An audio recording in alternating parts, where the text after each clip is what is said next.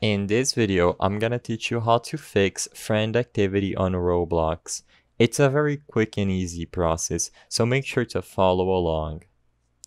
What you need to do to ensure that your friend activity works on Roblox and that you don't see any issues with what your friends are playing is first, make sure that you have sent a friend request to your friend on Roblox and that they have accepted the friend request before following through with this video. Ensure that you are friends with them by searching their name on the search bar at the top of the screen, selecting people, and send them a friend invite. As you can see, this one is pending, which means I cannot see their friend activity.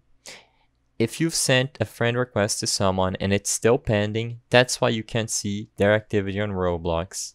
You can only see the friend activity on Roblox after they go ahead and accept the friend request you've sent. The second step, after they accept your friend request, is to click on the home icon at the top left corner of the page, and you should see the Friends tab under Home and above Continue. In here, you're going to have a list of all your friends and what they are playing at the moment. Like I said, if you don't see them, click on here, press here to add friends, and make sure to search for their name and add them properly to see them under the Friend Activity tab.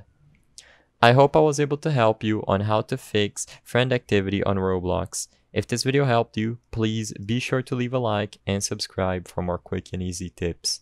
Thank you for watching.